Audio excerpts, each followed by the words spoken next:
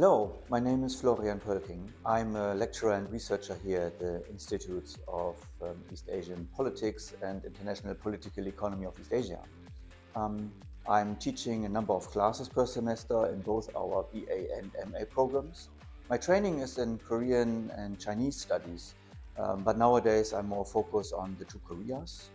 So most of my classes are in the BA level on Korean politics, society and economy, and basically South Korea in its regional and international relations.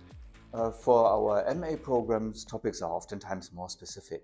So we deal with energy security, economic security, topics like imperial presidency and changes in Korea's political systems and so on and so forth.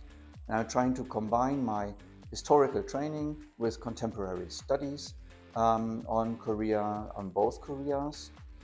So often I touch on topics of identity, memory, history within domestic and regional and international politics.